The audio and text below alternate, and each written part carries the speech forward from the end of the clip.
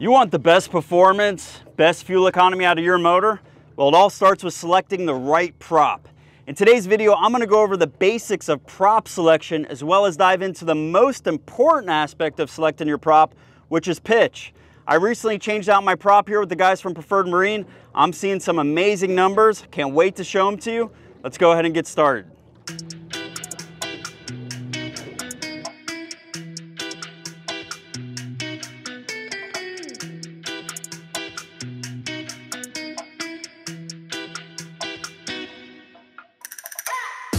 What's up guys, my name's Captain Mike and welcome to ReelReports. This is my dream boat build series where we built this boat from scratch, and here we are today sitting on her, enjoying her, fishing her. Just been a great boat so far. But one thing when buying a boat that's often overlooked is the prop, and it is so important to get right.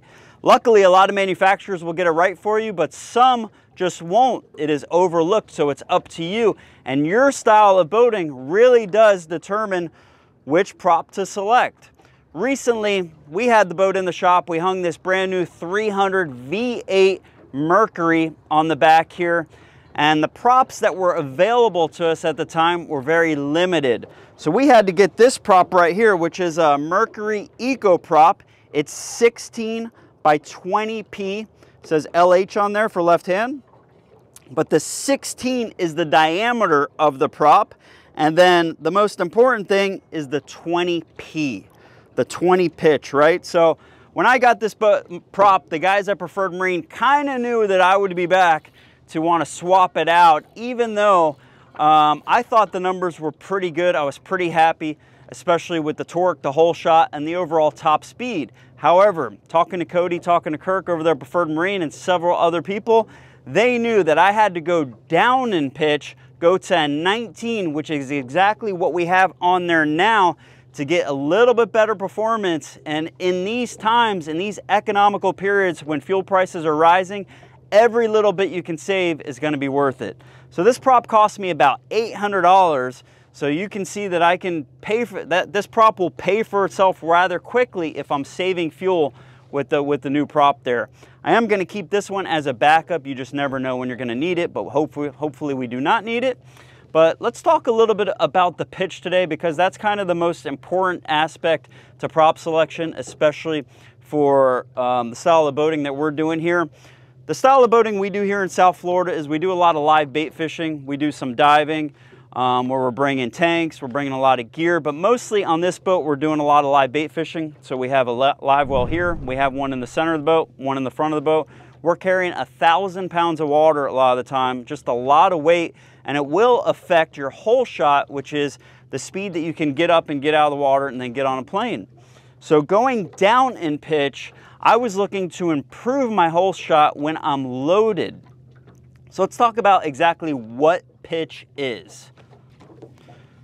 So pitch is the distance the propeller will travel through a solid in one rotation. That's without any slip. So this here is a 20 pitch. In one rotation, this is going to travel exactly 20 inches. Now that we have a 19 pitch on the motor, we're going to get a full rotation of 19 inches. Again, that's without any slip there.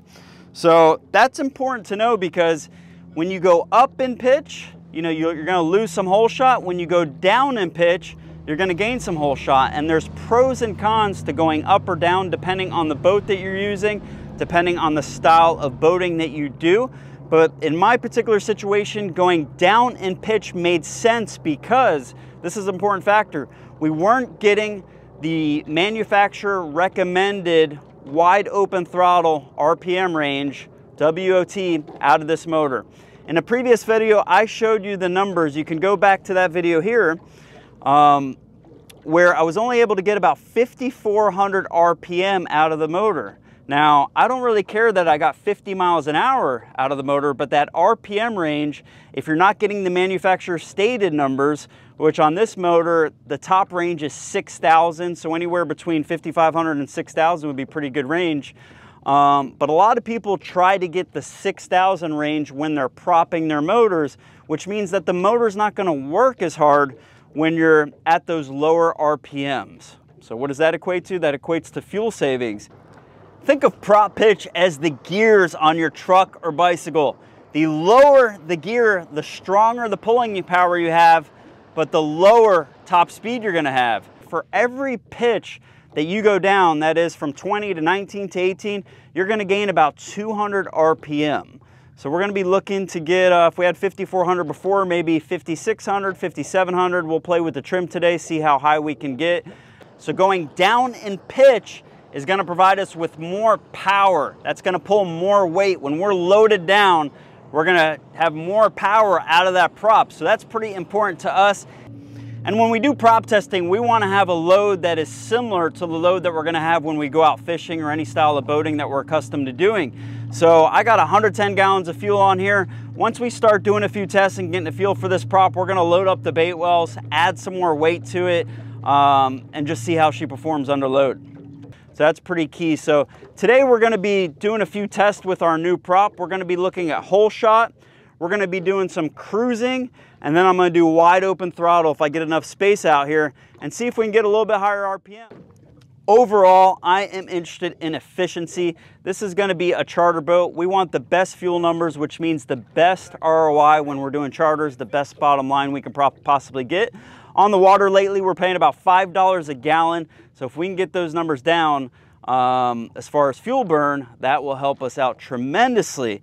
So let's go ahead and do some tests here. I'm gonna get up my cameraman in the sky there so you can see. I'm also gonna plug you into my Simrad unit where you can see the numbers. We're gonna do hole tests. We're gonna do some mid-range cruising around beautiful Biscayne Bay out here. It is a gorgeous day. We're over here sitting by Stiltsville. I'll show you guys all around this area. We'll get up on a plane here, and I'm just excited to show you these numbers because I cruised all the way down here and I could already tell without looking at the numbers that we got a totally different animal on our hand. Let's go ahead and get started.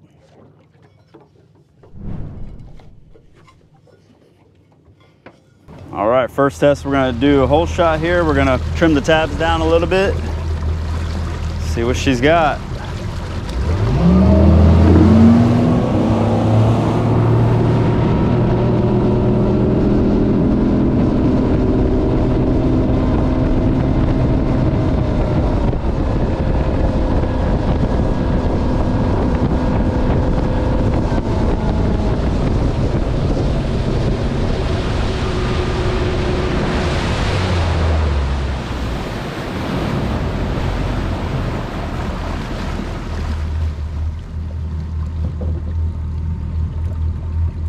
All right, one more hole shot test here.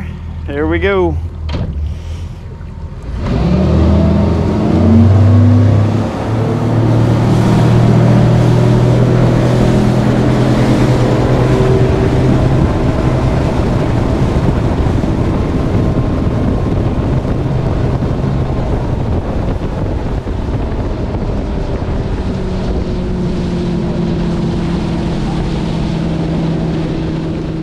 All right, now we're gonna be doing some cruise tests. Remember, safety is always the #1 priority when doing these. We're gonna be wearing our lanyard today. It is a requirement when you're on a plane now, when you're doing anything but idling, you gotta wear your lanyard. If you're ever to fall out of the boat, it disconnects the motor, causes you know, rogue boat, so you wanna make sure that you don't do that. So we're gonna be wearing our lanyard. Let's go ahead and get started here, see if the drone can keep up.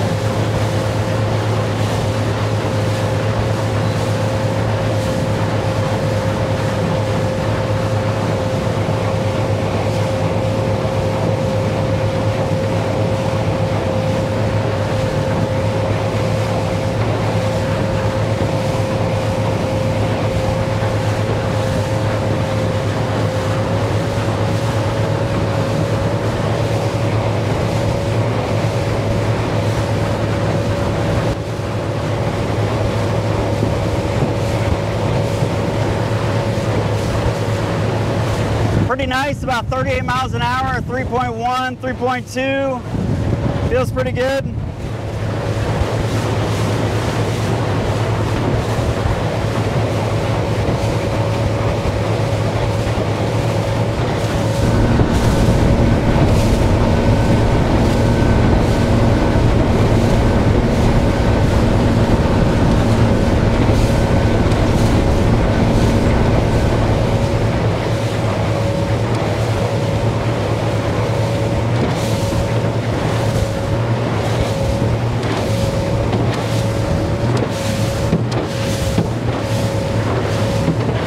Miles an hour at 3.1.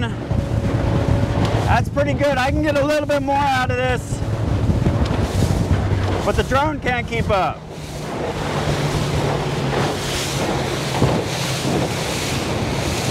All right, we're gonna do a test without the drone now.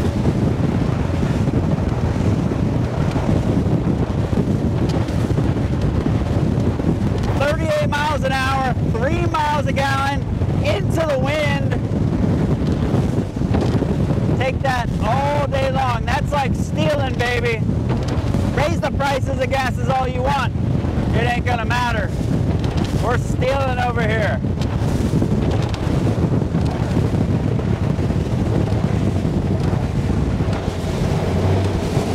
See if we have any slip here. No slip. Zero slip. A little bit right there. A little bit. Just a little bit.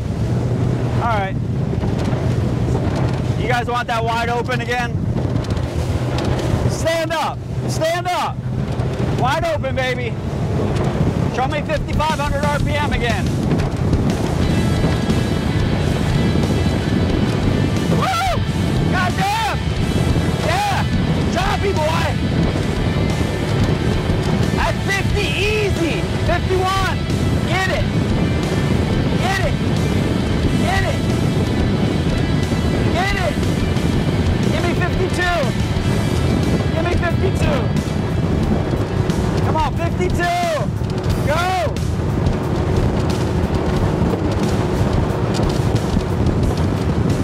Go. You got it.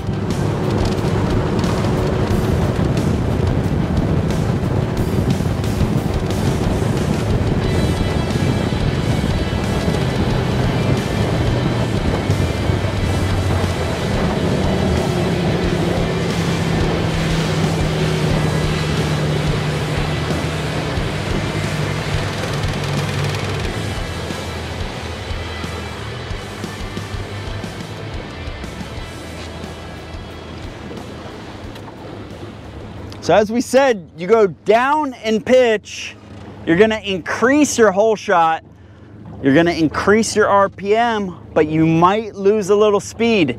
In this case, I went down in pitch. We went from a 20 to 19. We gained a little bit of RPM there. My cruise looks really good, 40 miles an hour, 3 miles per gallon. What I really like about these eco props, they're not only efficient, but they also have a really great slow troll speed for me. We do a lot of slow trolling, a lot of bump trolling and stuff like that. And I don't like going in and out of gear so much, so it's kind of nice to go really, really slow. And then you can actually come into your Mercury here, go to vessel control, put it in gear, hit troll control, and then hit enable. And now you got a really, really slow, look at that, 540, 550 RPM, 2 miles per hour. I've seen even lighter than that, but it basically avoids the need for a trolling motor if I can go super slow, because going in and out of gear does spook fish and stuff like that. So, man, it feels good to stretch the legs on the girl. Anytime I can run this boat for extended periods of times, it's a lot of fun. This boat has a lot of mid-range torque, which kind of changes the feel from what I'm traditionally used to, just making it a more thrilling experience. But I covered about 15, 20 miles there. Went from basically Stiltsville here to Hollover, and I think we made a good investment. So let me explain. We went down from 20 to 19 in pitch. When you go down in pitch, you're gonna expect to have a better hole shot, should get some better efficiency, but you might lose top speed. That's kind of exactly what happened to me. You know, I hope it's not placebo, but it definitely feels like the boat is jumping up on a plane way quicker, even when we put some water in the boat. The mid-range numbers are definitely better. I can vouch for that. I was doing about 30 miles an hour, seeing 3.5 right now, and at 40, I was seeing 3 miles a gallon. So those are pretty good numbers. Similar to what I was getting before. Now my wide open speed, which is something I'll never see because I'm more of a kind of get everybody out there safe and comfortable kind of guy, just cruise out there, we get there when we get there. But in the rare instances that I need to rescue somebody, or I see somebody's dog fall out of the boat or their child, I need to get there quick. And we did gain a little bit of speed. We gained about 1.5 miles, maybe 2. I saw 52 miles per hour. We saw 50.4, I believe, last time with our last prop. So not a whole heck of a lot of difference there, but we did see that 200 RPM increase in the wide open, which we were expecting. Overall, was it worth it? It was about an $850 investment. I could think of a lot of things to get for $850, including 2 Shimano Saragosas. Thank you to my good friend Luis. Luis hooked me up over Christmas there with some Shimano Saragosas. So we're gonna be putting those to the test. But seriously though, $800, you know, it's not a huge difference. I think the more we ride the boat, the more we get a heavy load in the boat, that's when we're gonna feel a little bit better about our investment over here. The mid-range numbers, efficiency is what's really most important to me. When I'm cruising back, you know, into a wind, into a stiff current, or just, you know, big heavy load, and you're seeing 3 miles per gallon, 3.5, you are stealing. Somebody call the cops and put me away, because that is stealing. And with gas prices going to $5 and up, you know, we don't know where they're gonna end up, but anything you can do to gain efficiency, I think, is worth discussing and worth you know, talking about. But I could go either way. I mean, $800 is still a lot of money, and I was content with my old prop. We will see. The future will tell. Comment below, do you think it's worth it based on those numbers, based on the performance? You've probably been watching me out here a little bit. I know a lot of you guys thought that my whole shot could have been better, so we definitely improved that today. I'm wide open. A lot of people are going to tell me they want to see 6,000 RPM out of the wide open. So, you know, do we go down to that 18.5 Eco XP prop? See if we can squeeze out a little bit more. Not my style, but I know being in the Mercury kind of brotherhood over here now, it's something I'm still getting used to, because I'm not a go fast guy. I don't really care about top speed. I prefer safety, I prefer reliability, and I like to take care of everybody that's in the boat. Going super fast just isn't for me. However, as a Mercury owner, it's kind of growing on me, because here I am doing 40 miles an hour when I'm usually doing 30, you know, so it is fun. It's definitely fun, but you know, something to get used to. But we just finished our 300-hour service on this. We haven't had one single problem with her yet. I've been very good to her so far. So I look forward to getting 300 more hours, and even more than that, problem-free.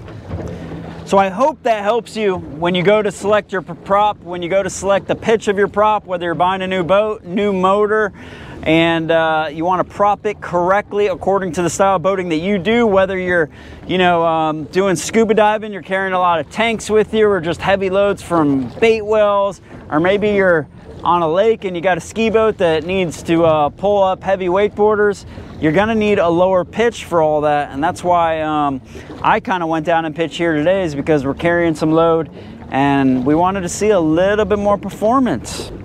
I hope you guys enjoyed this video. Please be well, be healthy, be safe out there, and most importantly, take care of your neighbor. We are all in this together. My name's Captain Mike. This is Real Reports, tight lines, and great fishing.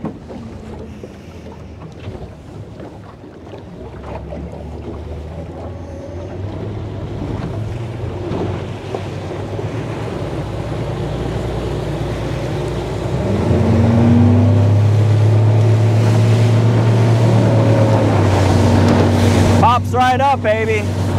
That is quick. It feels like a skiff. This boat feels like a damn little skiff. It just pops up like boo, boo, boo.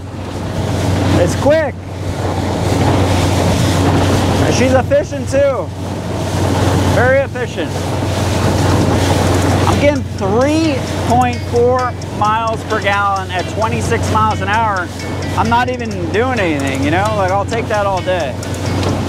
All day.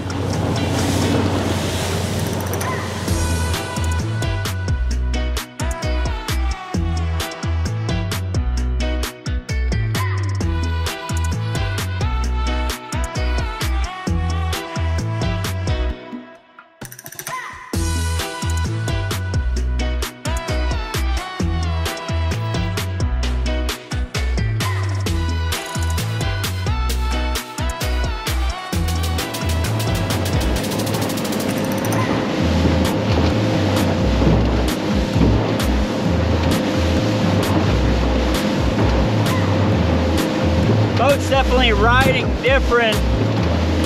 It's kind of like when you have a fuel tank that's full.